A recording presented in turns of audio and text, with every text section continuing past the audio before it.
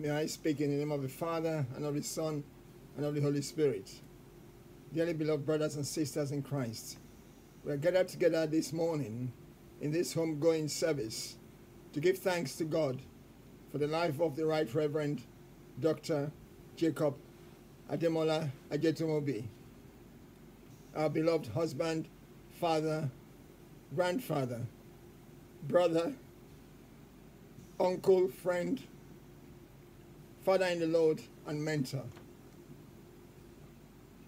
Known affectionately to most of us as Uncle Jacob or Bishop Ajet. He was Bishop of the Diocese of Ibadan South until he retired very recently. Bishop Ajet was a very kind, generous, caring, personable, and humble man of God. He had a great sense of humor, always practical and pragmatic, and made the best of every situation. In fact, he could be described as a real optimist, a sort of the glass is half full person. He was a leader and a resolute disciple and friend of Jesus Christ our Lord.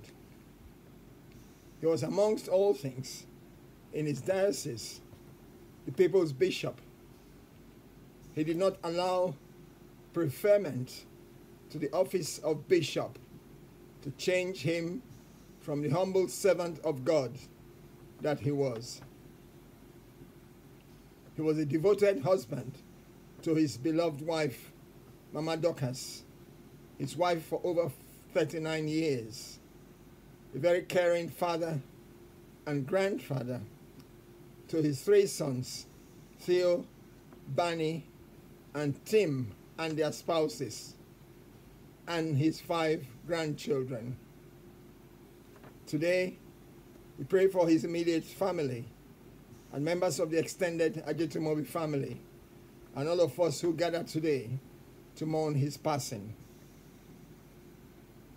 The preacher in Ecclesiastes chapter 7 verse 2 says, and I quote, "It is better to go to the house of mourning than to go to the house of feasting, for that is the end of all men, and the living will lay it to his heart," because it reminds us of our own mortality. So today, as we are reminded of our own mortality, we also give thanks to God for the life and times of Bishop Jacob Ajetumobi.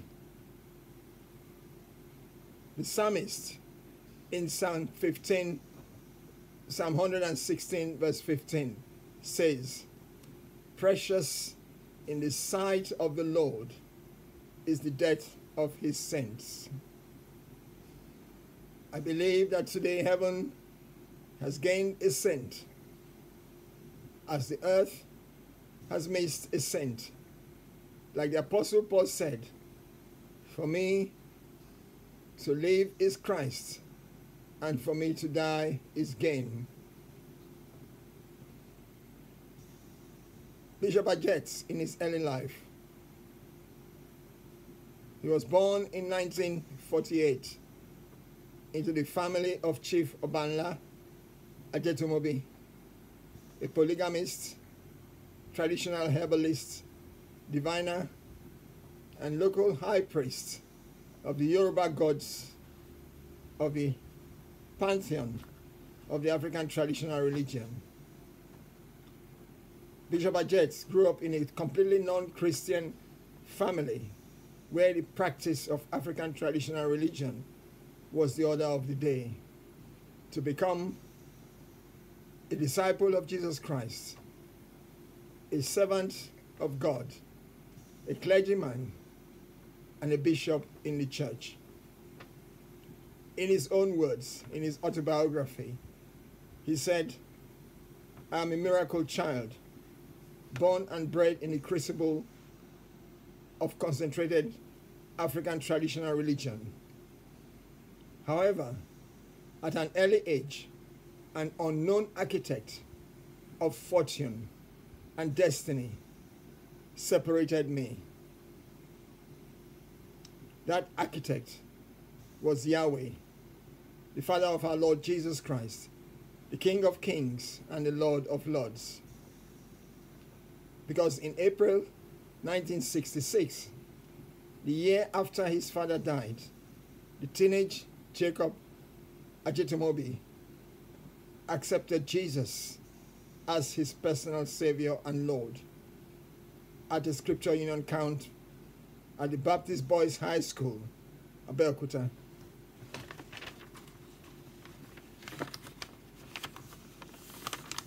His early education involved his decision after his primary education to reject an apprenticeship in training with Fagbon, the London trained tailors at Okebola, Ibadan.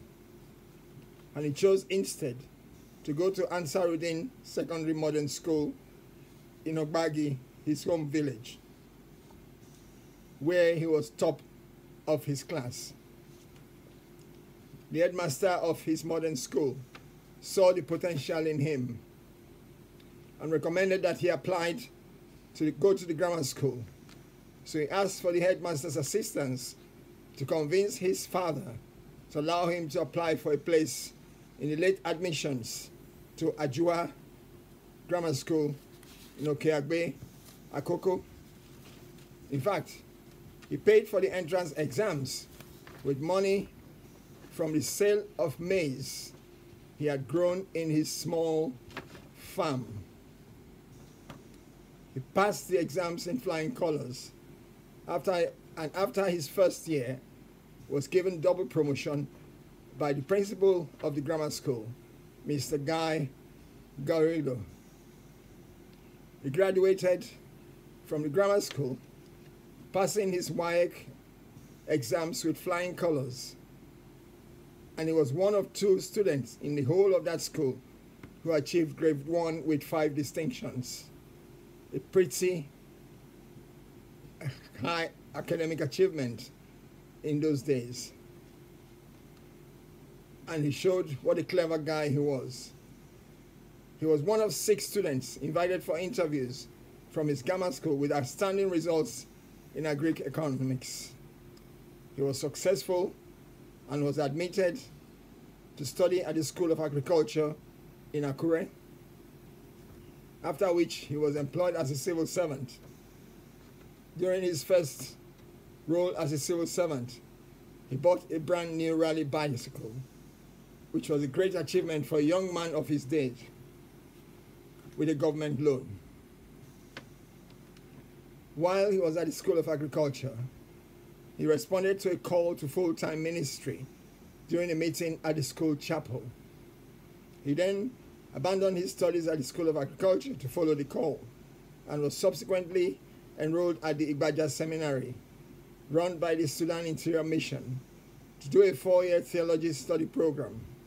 During his time in the seminary, he met his roommate, Mr. Ken Okeke, an accounting graduate from University of Nsukka. In fact, he said it was Ken Okeke who taught him to play the guitar, which was to become an important part of his ministry later in his life.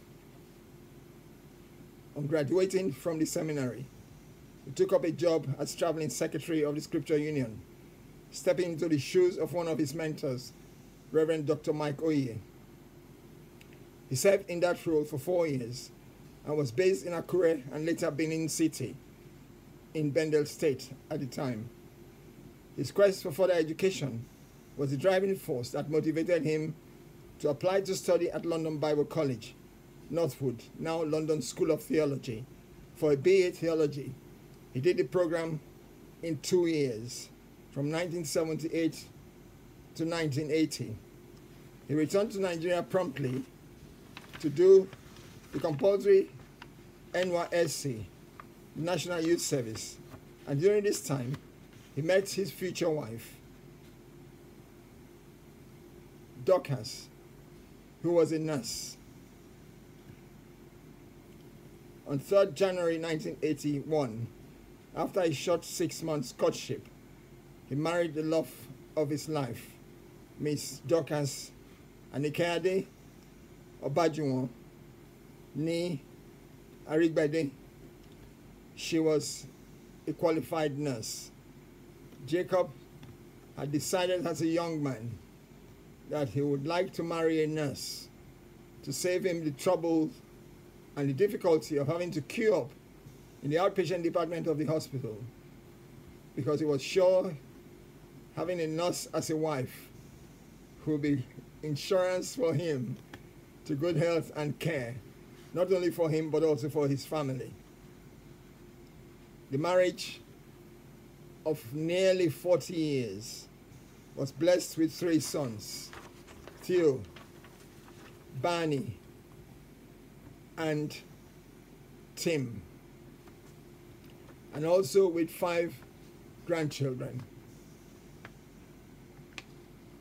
They planned to celebrate their 40th wedding anniversary on the 3rd of January this year, but it wasn't to be, because Bishop Adjets passed just a few weeks before that date.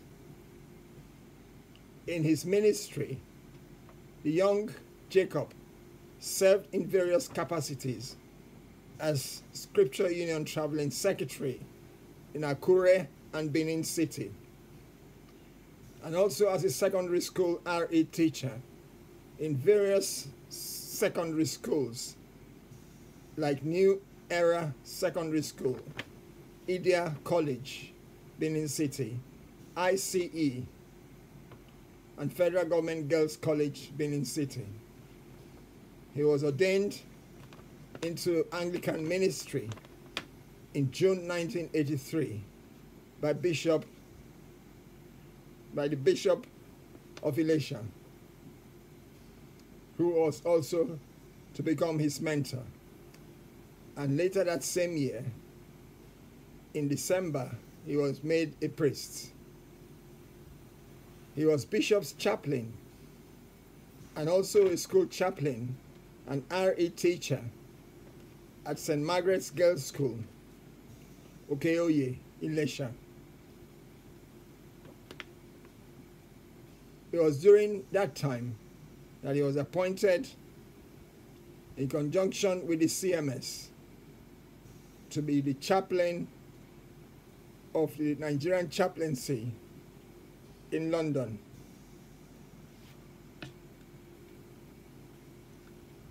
He served in various capacities as canon, venerable, and later bishop of Ibadan South.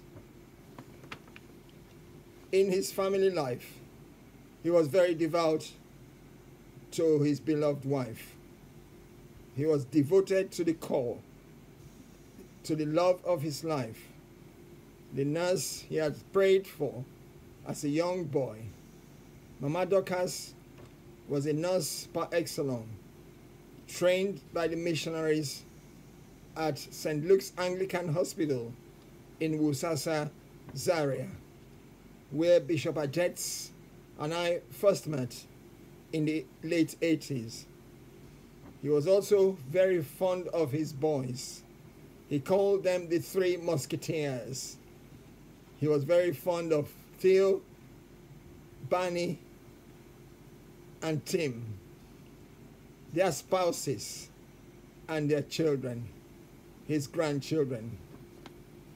Today, we can say he was a true family man, survived by 3 sons and 5 grandchildren, and of course, his beloved widow.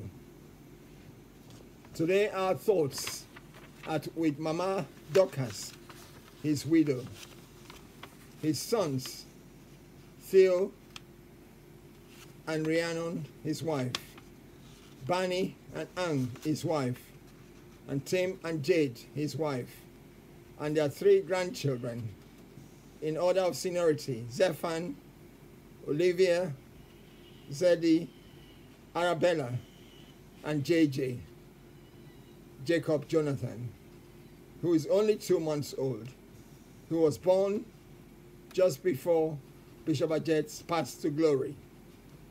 And today, he immortalizes that name in the family tradition, named after his grandfather, Jacob Ajetomobi Jr. I'm sure he will be called. In our Old Testament reading, the preacher, the writer of the Ecclesiastes, said in chapter 3, verses 1 to 3, 4, 9 to 11, and I quote, "To everything there is a season, and a time and a purpose under the heaven, a time to be born and a time to die, a time to plant and a time to pluck up that which is planted, a time to weep and a time to laugh, a time to mourn and a time to dance. What profit had he that walketh in that, wherein he laboureth? I've seen the travel which God had given to the sons of men to be exercised in it. He had made everything beautiful in his time. Also he had set the world in their hearts, so that no man can find out the work that God maketh from the beginning to the end." For Bishop Ajets today, that cycle of birth and death is now complete. Born in June 1948, passed to glory in December 2020 on the 14th at the age of 72. We could say about him that he was a faithful disciple of Jesus Christ. In the words of the Apostle Paul in his second letter to Timothy, he has fought a good fight. He has finished his course. He has kept the faith. He has left us with an example of a true believer, priest and bishop. His life was an inspiration to many of us. He was my personal mentor. And in the words of the preacher of the Ecclesiastes, a good name is better than precious ointment, and the day of death than the day of one's birth. May the Lord grant him eternal rest through Jesus Christ our Lord. Our thoughts are today with the Ajetomobi family, who mourn his passing, and all of us gathered here today and all over the world who have on this Zoom service. This is for us a time to mourn and a time to weep for the passing of our loved one. May the Lord wipe away all our tears and comfort his family and all of us with the power of the Holy Spirit. And I thank God for the hope that is in Christ Jesus through his resurrection from the dead. As the Apostle Paul said in 1 Thessalonians chapter 4, verse 13, "But we will not have you ignorant, my brethren, concerning them that have fallen asleep, that ye sorrow not, even as the rest, who have no hope. For if we believe that Christ died and rose again, even so them also that have fallen asleep in Jesus Christ will God bring with him." Today, we pray that each one of us will find encouragement in these words. Mama Dorcas and the family have been so dignified in their loss. They have shown the example of true believers in this resurrection hope through our Lord Jesus Christ. That hope that was in Bishop Ajets. They have turned their sorrow into the celebration of life, the life of a loved one. And just as our Lord Jesus Christ came into the world to die once for sinners, once and for all humanity, so all who believe in him will be spared of damnation. And Christ is our living hope, because he conquered death through his own death and resurrection. And today he gives us hope. So Christ is our victory over death, to share with him through our thoughts and our prayers. In conclusion, my brothers and sisters, if you are here today, don't worry about Bishop Ajets. We believe as Christians that as a believer in Jesus Christ, he is at peace with his Maker, whom he loved and served. Don't worry about Mama Dorcas and the family. Just pray for the Lord to comfort them with his Spirit, and be husband to his widow, and father to his children and grandchildren, and for the Lord to comfort all of us that are gathered today. But I know one thing, that Bishop Jets, in his normal way, would ask you to think about your own life and to invite Jesus into your heart as the hope of glory and the hope of eternity, so that you, like him, will be confident of that hope when death comes. So I invite you to repent of your sins and confess your sins to God and accept Jesus as your personal Savior and Lord if you haven't done so before. So let us pray. Heavenly Father, we thank you so much for the privilege of sharing this day and celebrating the love and life of our loved one. Grant each one of us the grace to say, I'm sorry, thank you for forgiving my sins. I accept you as my personal Lord and Savior. Come into my heart, Lord Jesus. Thank you, Lord. Lord, I pray that you comfort Mama Dorcas and the family today and in the days and weeks to come by the power of your Holy Spirit.